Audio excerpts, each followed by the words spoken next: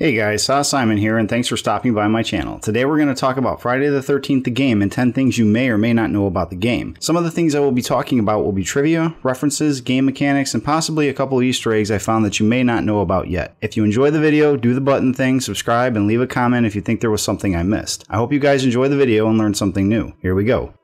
Simple enough here, you already know you can break windows with Jason, and that those broken windows will do damage to people that pass through them, which helps you because the more damage they take without a first aid spray will cause them to run slower, allowing you to catch up.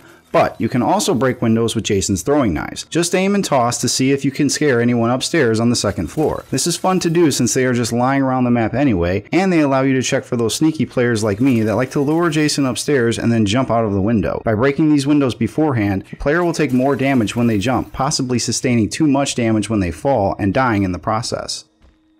Jason's mantra is also a useful indicator for the match, because every time you hear that sound, it means that he has gained another one of his abilities. He will make that sound every time he gains Sense, Shift, and Stalk until he reaches Rage Mode. Just make sure you keep count early in the match so you know what abilities to keep an eye out for if you happen upon him early on in the match. I say this because early on in the match, it benefits you to run to cabins before he gains his Sense and Shift abilities, gaining as many items as you can before he becomes more powerful. These are your best bet melee weapons in the game, because of the high stun chance of each along with their durability and usefulness. The baseball bat has a 100% stun chance, so putting it in the hands of someone like Brad Wilson makes it a very dangerous tool. Same thing goes for the machete. Having characters like Tommy or Brad wield the machete makes it a lot easier to knock off Jason's mask. The wrench is just another durable weapon with a high stun chance. Because of these reasons, these are the best melee weapons in the game to use to attack Jason, but it also benefits to use them with a character with a high strength, because the lower it is, the less likely you are to stun him.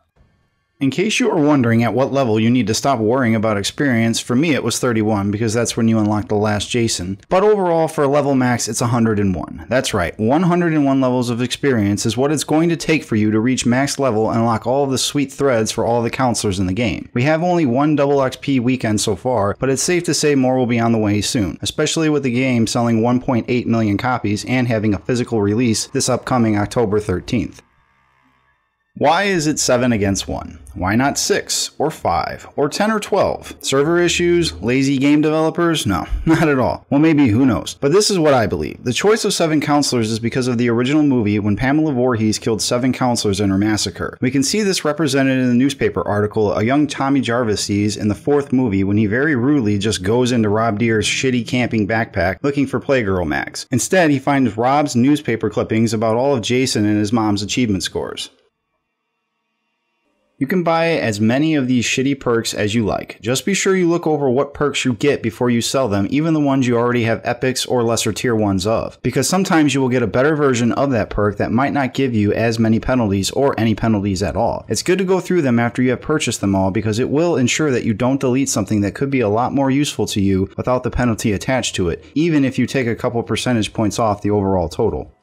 If you visit the cemetery, there is only one headstone there and it is extremely nice and larger than all the others, and that is Jason's mommy, Pamela Voorhees. A nice callback to the films and to Betsy Palmer's character, even keeping her death on the headstone from the film. What I am curious about is who paid for this headstone and who the hell is keeping it so much nicer than all the others. This woman killed 7 people and her son was dead. If you read the comics, his dad was pretty much a turd too. So who the hell bought this woman a headstone? That shit is not cheap. Sometimes you need to drop your shotgun for a second to pick up something to complete a task, or maybe you just want to give something to someone or switch things around. Either way it can be confusing, because not everybody knows how to drop their weapon or a large item. Simply hold down on the direction pad. Do not just press down as if you were trying to drop a small item like a med spray or the fuse. By doing this you can drop a gun or weapon from your main hand, maybe even the car battery or gas, so you can give it to somebody with a better repair skill. It helps to do so because if you make a mistake with somebody with that shitty repair skill, Jason, if played by somebody decent, will show up and demand tacos, and if you don't have those tacos, he is going to lose his shit. This tribute road to Betsy Palmer is just like the headstone in the cemetery. You can spot it on Packanack map in the middle and can also see a sign made out of wood along the main road path. This, along with Hodder's Path and Shelley's Pass, is just another pass landmark on the map named after one of the film's most iconic actors in the film's history. Each pass or path named after one of these people has something important to do with Jason, Betsy being the mom, Shelley giving Jason the mask, and Hodder playing the big man himself. Sometimes you get lucky and can escape in the boat. Other times not so much, because Jason is like a torpedo in the water. If he does manage to toss the boat and kill whoever happens to be in it, those on shore need to be aware of this for one simple reason. If those characters had any items on them when they died, such as first aid spray, keys, pocket knives, or anything in the quick select item category, then these items will wash up on shore and you can pick them up. Useful knowledge to have, because late in the match when all of the cabins have been looted, it sucks not having anything to use against Jason to escape. It also sucks when that giant douche or turd sandwich escapes with the keys or fuse and you are left with your Chad in your hand. Well guys, again, that is all I have for you this time. If you enjoyed the video, please check out my other Friday the 13th videos and let me know what you think. I'll see all you guys next time. Thanks for watching.